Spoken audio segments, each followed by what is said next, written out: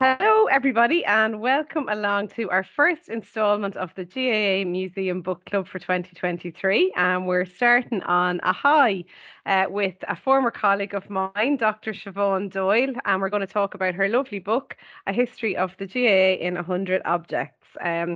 So, Siobhan, thank you so much. I know you're very busy at the moment, so thanks for taking the time to join us. You're very welcome. Thank you very much. Good to see you. I feel like this is an easy one for me because I know a lot about this book already. So haven't been frantically trying to read it in advance of the interview, which is great. It's a huge project. You must be so thrilled with how successful it's been and with the final product. Do you want to tell us, I suppose, briefly what the book is about and the idea behind it and how it came about, first of all? Yeah, well, I like to describe it as a history of the GA through stuff. So things that we see every day, and at matches all the time, like match day programs and jerseys and equipment, but also lots of objects of historical significance. So for example, hair hurling balls from the 15th century, medieval wooden medals, on which the design of the Lee McCarthy Cup was based. So I'd like to think there's a bit of everything in the book. It was very important to me when I started the research that every county is represented, and also every code in the GA, so all the sports within the GA are represented. And it was also, I wanted to not only include the All-Stars and the All-Ireland champions, but also to make sure that anyone that's reading the book that enjoys GA could relate to it and could see themselves in the book. So hopefully kids, when they're flicking through it, there'll be cool camps backpacks and different things like that. So I suppose the book came from my own background, which is in visual culture and museum studies.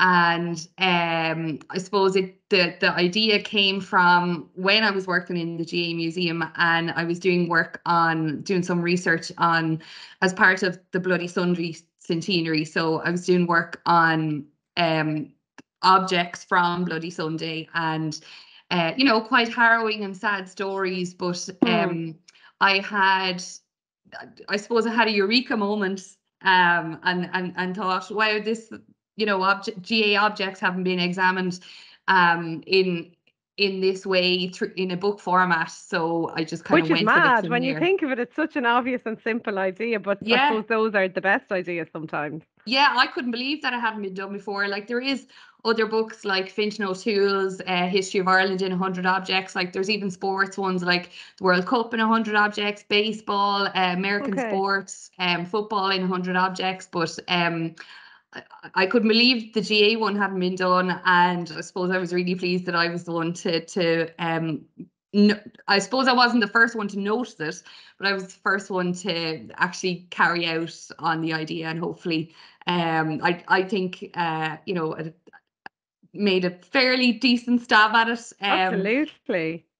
But I'd like to think it's only the start of it as well. Like, there's only 100 objects in the book, but I collected 250 stories. There's many more out there, so I think it's only the start of my examination of material culture of the GA, and hopefully of sports in general.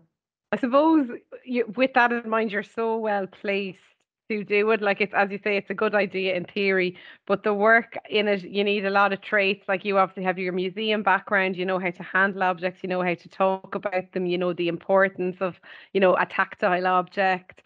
But then also you have a huge interest in the GAA. You worked here in the museum as a tour guide and a sports fan in general. And then I suppose on top of that, you're personable, sociable. You were interested in going and finding these stories and finding the people who own these objects. So can you tell us a little bit about that?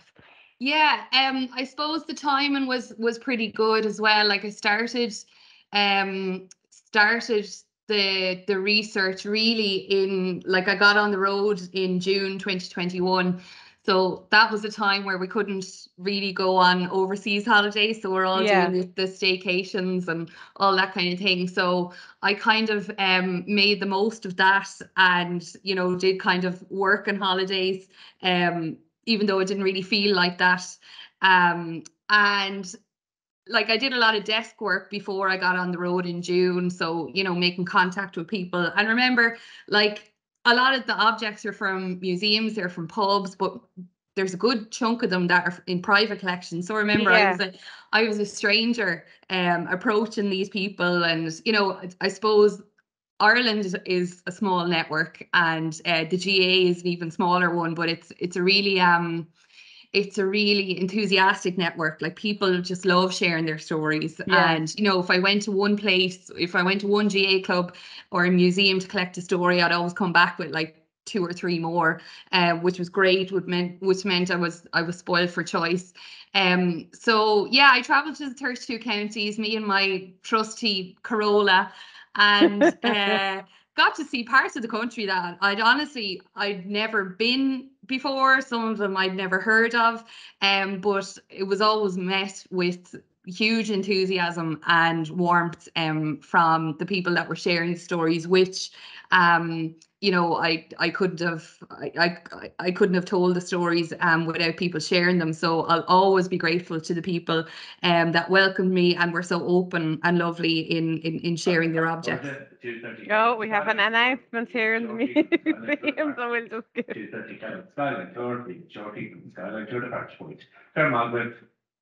Okay, sorry about that. We'll probably be getting another one now when they start the tour. No but anyway. worries. Gotta make sure they're on time for those tours. Sorry, Siobhan. And I suppose when you were traveling around the place, was there any standout characters that you met? I'm sure there were loads. Oh, there was loads. Like I always tell about when I was in Taft's Pub on Shop Street In in Galway. Galway City, and they have one of the objects is a hole in the ceiling, and it's from when Galway were playing Kildare in the All Ireland final in 1998. And the barman jumped up once Galway got the goal, punched a hole in the ceiling, and by accident. And instead of getting it fixed, they framed it and kept it there. So that's kind of, you know, its own little So funny. landmark. So I went in to collect. I remember actually you telling me that. I remember you telling me that at the time, and that really kind of brought me into understanding what the book was more, you Yeah. know, because it's not a cup or a medal, but Yeah. it's, yeah, I think that's a great story. Yeah, to go beyond that. And I remember I went in to Pádraig Lally, who's the manager there. And long story short, went in to talk to him and was still there 10 hours later. Oh my Because God. it was a great pub and great atmosphere and music and great people. So there was lots of bits of that, you know. I think I'd set aside maybe an hour to talk to people and to visit, and sure you'd still be there like 2, 3 hours later, just having the chat. So there was plenty of that. So yeah, I had a great time going around the country, just talking to people. But I suppose And that helped the book because people wanted to talk to you, you were enjoying it yourself. exactly, and it's a subject that's not contentious at all. True. Well, you know, some parts of the Mostly. GA are obviously contentious, but Yeah. I wasn't coming to it with the Oh, intention. here we go again. I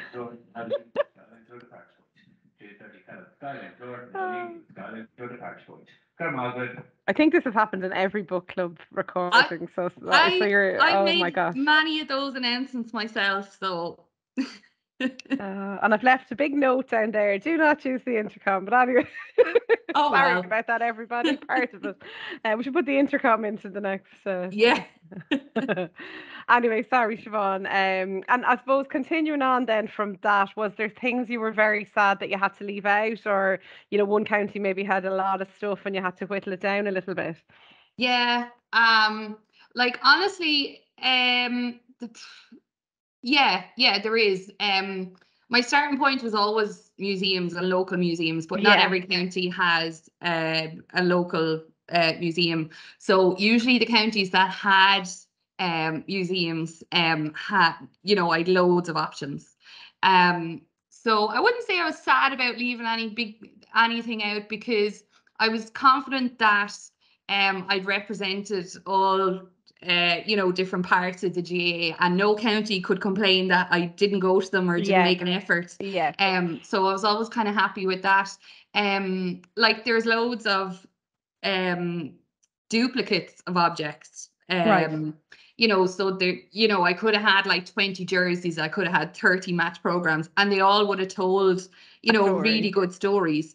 But I thought really carefully about the selection of objects. And as I said, I collected 250, then whittled it down to 120, then thrashed that out with the publishers, and we got there in the end. Yeah, and the photography then, obviously, because it's objects and you're looking, people want to see what you're talking about. How did you go about that side of things? Well, in some cases the photography was already done. So places like museums would have like digitization projects. So some of the objects have been photographed already. Um, in most cases, it was me taking photographs. And did a few test shots and sent it to the publishers and designers, and they were happy just with photographs from my phone, which I Well, it couldn't shows you the believe. quality of them, Yeah, yeah. exactly. Yeah. And I suppose the only specification is that all of the objects had to be on like a plain white background. Okay. So I had a tablecloth belonging to my grandmother, that was always in the back of the car, and like it's one of her good tablecloths as well. So like if she was still around, like she'd be raging that her good tablecloth is just thrown in the back of the car. And I remember actually I was in Kerry in September 21, and I forgot the tablecloth. I don't know, I must have been washing it or something, and forgot the tablecloth, and I had to go take photographs of objects the next day. So I had to rob a pillowcase from the hotel I was staying Oh, in. so it's So not all glamorous. no, not at all. So my apologies to the Brandon Hotel in Tralee. I'll bring you back your pillowcase the next time. They don't know they're featuring in a book at the No, moment. exactly. Yeah. And then for you, I suppose I know you've published papers and you're used to presenting, in your job, and you have your doctorate, which is a huge achievement in itself.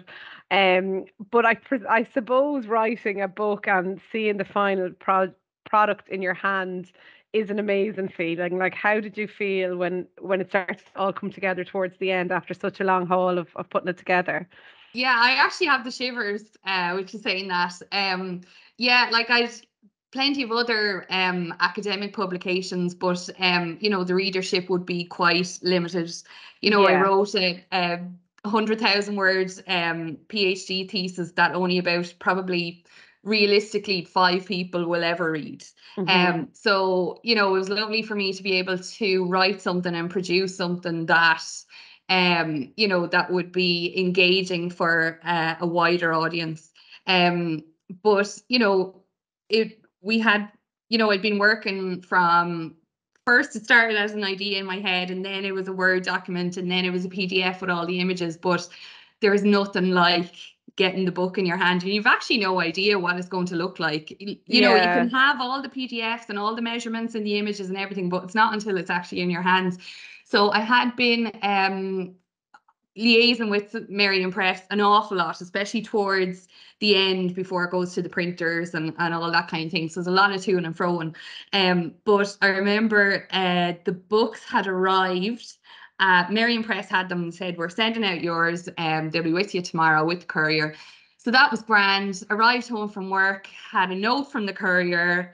We Oh missed you. no. Your book. It's in with the neighbors, so knocked into the neighbors. They weren't there. So I just knew that my books were like in next door Oh and I my couldn't get gosh, to you were them. dying to see them, I'd say. Yes, so then I went in, knocked into the neighbors then later that night, and I said, "Is there a package for me there?" They said, "There is, yeah, it's a big box. I think it's full of books." I said, "Yeah, like I wrote them." Yeah. And they thought I was messing. But yeah, no, it was lovely too. Part of me as well was nearly afraid to open it up I and have a look know. at it in case, I saw a typo or I felt an image wasn't right. Like it did take me a while to actually sit Relax. down and look at it properly. Like probably, a few days, even up to a week. I was nearly afraid of it. And Um, was the editing process was that difficult? Or how does that happen? so I sent a full draft in February, which I thought, oh, that's fine now. That's the full Done. draft. Yeah. That's me done. But no, I think we had probably about three people go through it with a fine-tooth comb, and it's insane. Like we had one editor looking at it and went through it really thoroughly, and I thought that was done grand. And then like the second one brought up a load of not problems, but like things to think about a bit more. And I think what was Okay. important as well was that the editors weren't staunch GA people. So, you know, there was a few comments like, what do you mean by this? Yeah, Or I because don't you're maybe understand this. assuming things of the reader, which, Exactly. yeah, I would have Yeah. been the same. That's interesting. Yeah, no, and I think that was a really important part of the editing process as well. But literally down to the last minute, we were still kind of, are you okay with the wording of this? Like, but it comes to a point where you just have to let it off. You could be editing forever, Yes. but you know, actually, now that you say it, the front cover was a really long process, a really And such an uh, important part of the book. such an important part. And I had an idea that, you know, I didn't want to have one object on the front cover because it wouldn't fully represent the breadth of objects and the breadth of the research that I had done. So then we played around with like different types of design, different fonts, with or without the GA logo and stuff like that, and it just didn't work. Wow. So then we started using objects, and we got to where we got in the end, but really pleased with it. You're happy with that. Yeah, Yeah. it's amazing. And it's a nice size book. It's kind of an unusual size. Yeah, I don't think like I don't think I've any books that size, but I think the hardback makes a difference as well, Yes, it in that does. it makes it like an extra kind of you know, nicer gift book It's a and lovely that kind of gift. thing. Yeah. Yeah, but I'm really pleased with the quality and like the feel of the paper and stuff like that. But I had no ideas or control over that. That was completely the publishers, but they did a stellar job. Really pleased with it. Oh, it's brilliant. And I'm going to ask you a few questions now, which you've probably been asked 5 million times, so we can kind of do them in a quick rotation. But I Yeah, suppose it's about the objects in the book, which is important to, I suppose, address while we're chatting about it, even though we've all read it at this stage. But yeah. what is your favorite object, first of all? It always changes. Always changes. Today. Uh, Today, my favorite object is I really love the chalice, the gold chalice that has the medals from Wexford's 4 in a row football, which was the first time it was ever done. I'm from Wexford, so you know, it's Brilliant. a special object to me. And yeah, it's just an unusual way of repurposing the medal. So the footballer Aidan Doyle was a very devout man. He went to mass every day in New Ross, and Okay. he donated his medals to the Augustinians, and they embedded them into the bottom of their best gold chalice. So that every time he's used at mass, you had to think about Aidan Doyle and how great the Wexford It's footballers gas, are. I like the link, especially in those times with the Yeah, church and the GAA, yeah, and how that exactly. was appropriate. It's Yeah. interesting. And can I ask you then, what about the most emotive objects? Is there one maybe that brings up emotion, or it tells maybe a sadder story?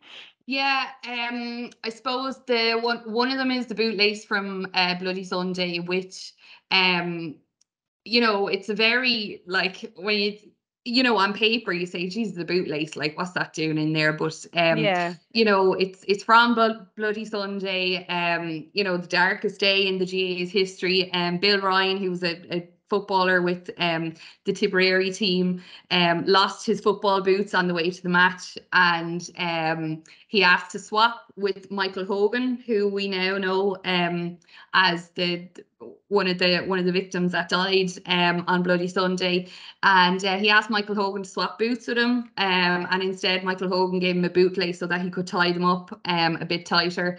And Michael Hogan was shot dead in Croke Park that day, and Bill Ryan kept the bootlace place. as very dark and emotive and harrowing memento. And Bill Ryan was the last of both the Tipperary and Dublin football teams from that day to die. So the fact that he you know, hung on to that for so many years. Yeah. Also, as well, I think another another story that struck me that I hadn't heard before was to do with the object on the front, the Hotney Memorial Cup. And I think a lot of people might be mistaking it for the The Lee Lee McCarthy because McCarthy. it's the same Yeah, shape and similar. that kind of thing. But it's from Carlow and it's in memory of a man called Dennis Hotney, and he was playing with his club, Great Cullen, and he got an accidental blow to the stomach by one of his teammates, and he died in hospital 3 days later. So they put this cup up in his memory the year after he died.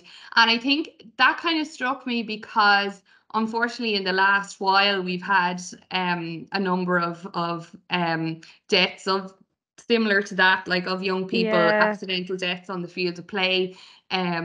So, Wow, even though yeah. that story is 100 years old, unfortunately, it's still one that resonates today. And just the simple act of going out to play football or hurling in camogie and just not coming home is I just know. horrendous. From a hobby, Um, really. yeah. And then I suppose to lighten the tone a little, is there a funny object or what's the most unusual object in your opinion? Unusual objects. Like I'm gonna go. Well, I'm gonna go with the Wexford bias again. There's every other county is done, but I'm on a Wexford buzz at the moment. But cassette dancing at the crossroads. Which was really hard to find. I could not. Which I'm surprised. I was very So surprised at difficult. that when you said Oh that. my Yeah, God, like I had to get onto like the local radio stations and everything, see if they had a cassette because it's like we're not going to listen to cassettes anymore. They've all been thrown out. Eventually got one from my cousin anyway. But there's a great story about like that was number one in '96, not the Spice Girls off number one. brilliant. And but there's a great story actually from a few years ago. There's a pub in Sydney called PG O'Brien's, and in 2014, Wexford were going well. The Wexford hurlers were going well again in the championship, and that song was played on the jukebox. But there'd be in PG O'Brien's in Sydney, and there'd be absolute carnage, like chaos when the The song. song came on. So they took it off the jukebox, Oh my and God. everyone went mad. And there was like a Facebook campaign, Ah! restore Dancing at the Crossroads back onto the jukebox. So there's all these different layers and And link to home, I suppose, for people in exactly. Australia with that Yeah, song. exactly. That's So that's brilliant. one of the funnier ones, I That's think. great. And is there one that an object in the book that maybe people who've read the books have commented on more than others, or is there one that people bring up all the time?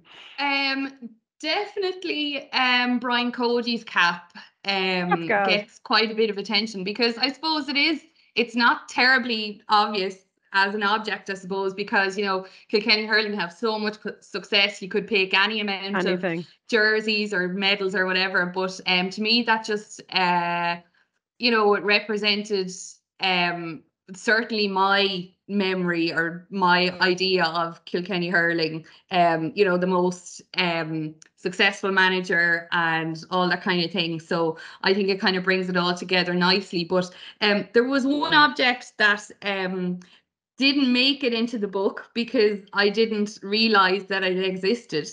So I talk in the Oh, introduction about my grandfather, so Mammy's father. He's from Kilkenny. He died in 1968. So Mam was quite young, so she doesn't have that many memories of him. But he was chairman of the South Kilkenny County Board. He was referee. He trained the Kilkenny minors. Really involved with Kilkenny GAA.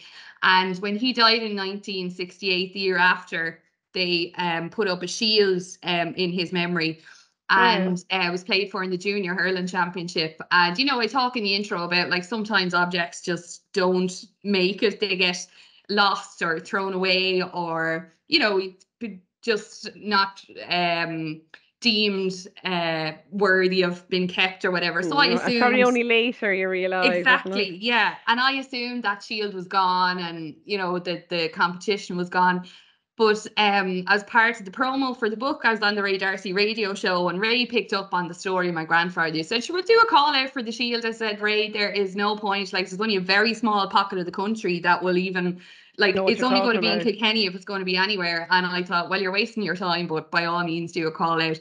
The next evening, got a phone call from this man, Pat Dunphy. He's in Mooncoin, who I think his wife is related to Mammy. Anyway, of course. Yeah. But anyway, he said, we have the shield, we have your grandfather's shield. I was listening to the radio show. We have the shield. Wow. It was last played for in 2018. So Callan won it in the junior hurling league or championship or whatever. And we spoke to Kilkenny County Board and we heard your story and we'd like to give it to your family. Oh, So that's the 101st object. And it's that's a great really, story. oh, it's I'm so thrilled that we have it, because we don't have any material reminders of Mammy's father. Like so there's no hand-me-downs. The Right. only reason we even have photos of him is because of GAA. It's Hmm. him, you know, In the with team in shot. team photos and that kind of thing. So oh God, I was very emotional when I got that phone It call. shows the power of radio in Ireland Yeah, as well. It's exactly. The amazing. power of radio, and most of all, the goodwill of the people listening. Yes, yeah. To So I even think that bother to contact exactly. is So I lovely. think that kind of sums up the whole. It's a nice way of sewing things up on this Absolutely. particular part of the project. And it means a lot to me and my family. So we're thrilled. And you mentioned at the start, Siobhan, that you do maybe hope that this isn't the end. Do you have any solid plans yet for your next kind of? I know you've got loads going on in your career, but I suppose from the book side of things, have you anything planned? Yeah, the book side of things, really good news. There's going to be an exhibition here in the National Museum of Ireland in Collins Barracks. Wow, So hopefully that will be in autumn 2023. So I'm really thrilled with that. I always thought that it would lend itself to go beyond the pages of the physical, book. yeah. So that's that will be happening later on in the year. And I've started early research on book 2, which will expand the the idea of objects to other Irish sports, Wow, which will be a much bigger project because it'll incorporate lots of different sports: cycling, golf, soccer, athletics, that kind of thing. So, I have to do an awful lot of background research myself, because while I would have been confident with my own GA knowledge and network, that's not the case when it expanded to lots of other yeah. different sports. It So will open up a huge network for you, though, and yeah, I would imagine some, particularly maybe more, less mainstream sports, people would be delighted to yeah. talk and meet you. It sounds very exciting. Yeah, and I think a lot of the objects won't actually be in Ireland. They'll be in Yeah, collections in like Australia. Like there's an Olympics museum in Switzerland. I think I'll be getting on a flight this time. And not great. just driving over to Connemara or to Lovely. Hopefully there's Donegal. something in Barbados now or Yeah, something. That'd be yeah, lovely. exactly. So yeah, it's definitely only the start of some very exciting projects. Yeah, that's brilliant, Siobhan. Thank you so much. We're really looking forward to seeing that in a couple of years. And in the meantime, we still have your book on sale in the shop in the museum, and it's a lovely gift. My own father got a copy for Christmas. So keep them coming. And again, thank you so much for taking the time to chat to us today. Bye. Thanks very much.